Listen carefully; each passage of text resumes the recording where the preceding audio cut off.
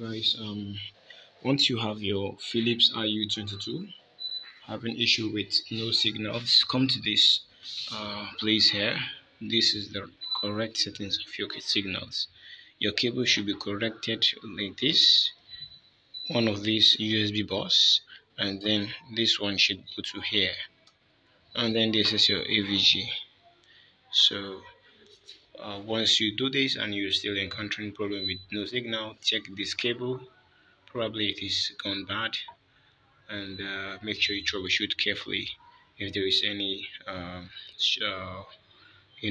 open circuit, or let's say this cable maybe might be bad or might have gone wrong or something else. But most probably, especially if it is after you have touched it or you have removed the cables and then you fix it back, it shows that problem.